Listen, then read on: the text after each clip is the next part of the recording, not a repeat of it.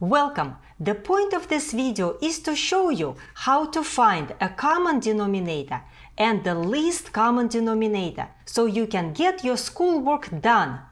We will look at 3 different examples. So let's go! So we have 3 fractions, 2/3, 1/2 and 4/7.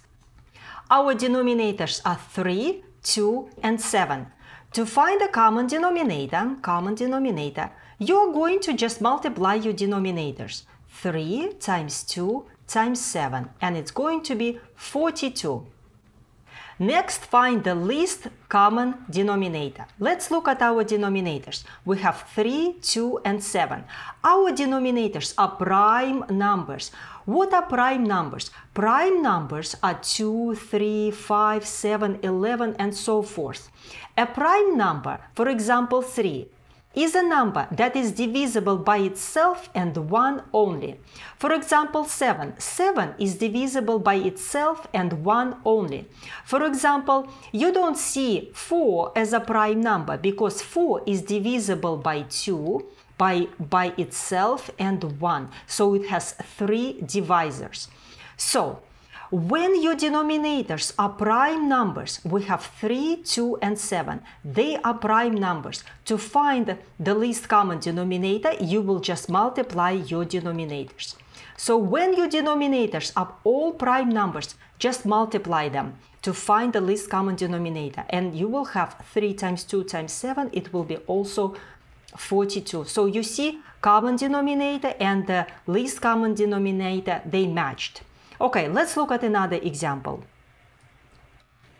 We have these fractions, 3/5, 1/2 and 3/4.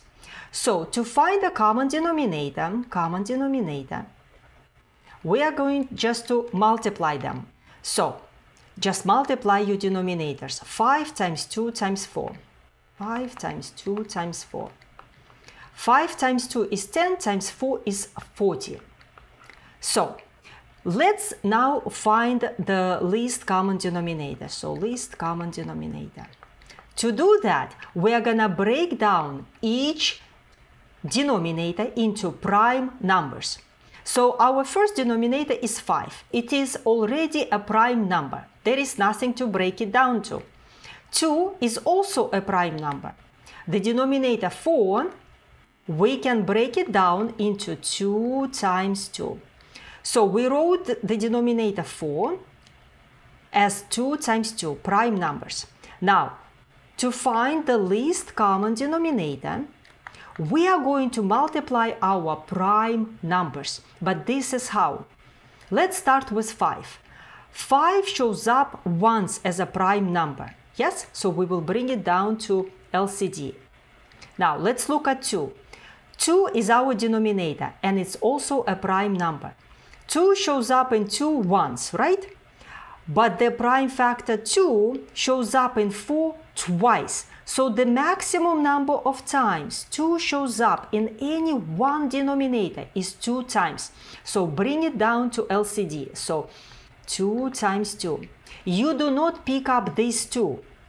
You do not write down 3 2's here because you need to circle the greatest occurrence of 2 in any one denominator. So it's 2 times 2.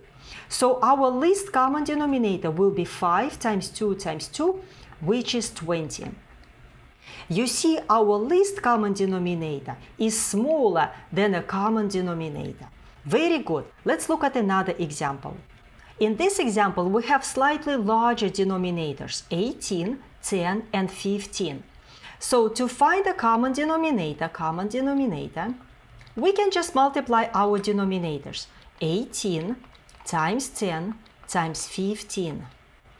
So the answer will be 2,700. That's a large denominator, right? So if we are adding fractions or subtracting fractions, we can find another common denominator. Another common denominator that can also work. For example, we can multiply next to each other denominators. For example, 18 times 10. 18 times 10 is 180. And 180 is divisible by 15.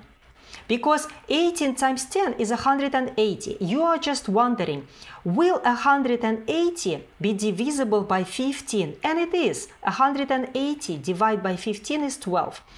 So a common denominator, 180, will also work. What else can we try? We can try 18 times 15.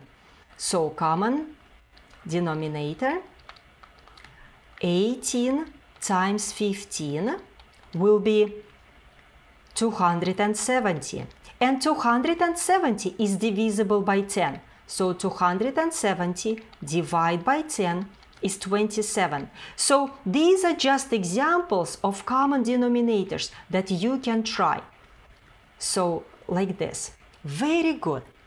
Now let's find the least common denominator. So now let's find the least common denominator.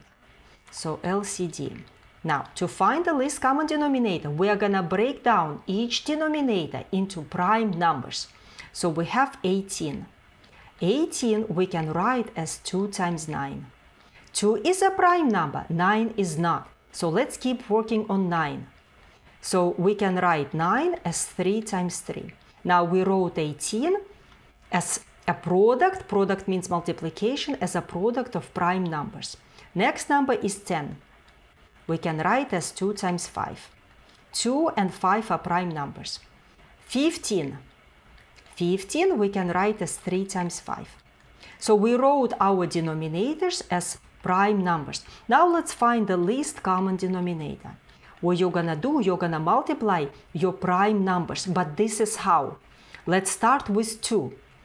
2 shows up in 18 once. 2 shows up in 10 once. The maximum number of times 2 shows up in any one denominator is 1 time.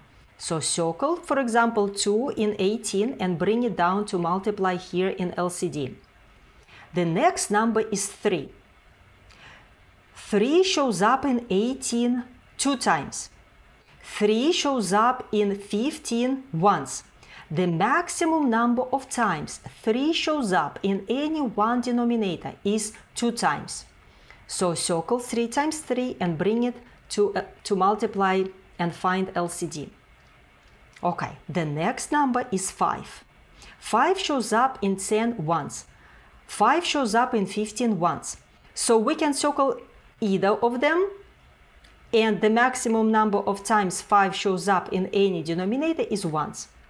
So our LCD is equal to 2 times 3 times 3 times 5. When you multiply, you will get 90.